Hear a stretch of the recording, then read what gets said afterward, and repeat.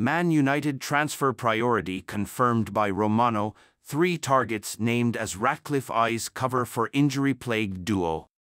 Man United are considering moves for Miguel Gutierrez, Girona, Luka Netz, Borussia Mönchengladbach, and Milos Kerkez. Bournemouth, Manchester United have reportedly made a new left-back their priority for the summer transfer window, according to transfer guru Fabrizio Romano.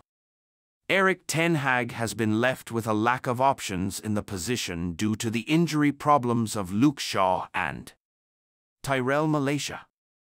Shaw has made 12 Premier League appearances this term, while Malacia is yet to play a single game and may not return to the team before the end of the season.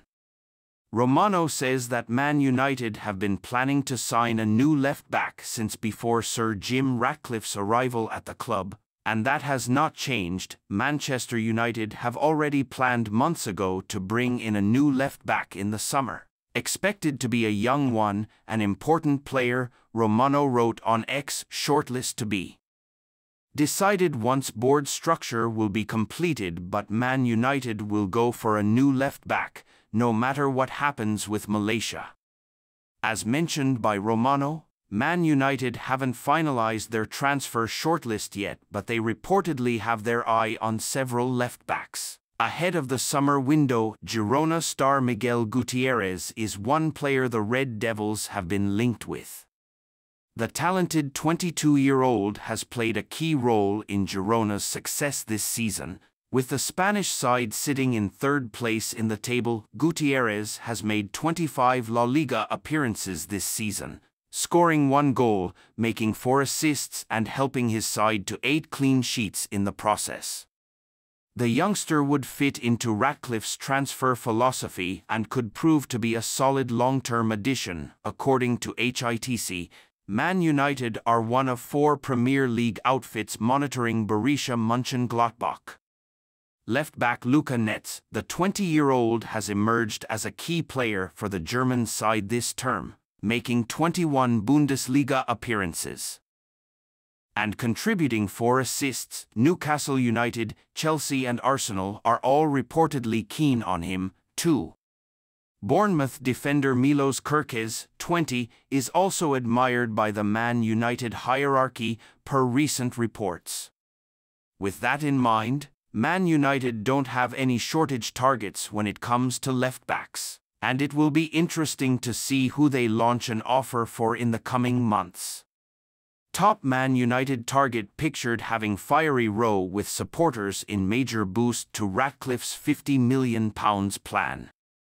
Top Man United target pictured having fiery row with supporters in major boost to Ratcliffe's £50 million plan.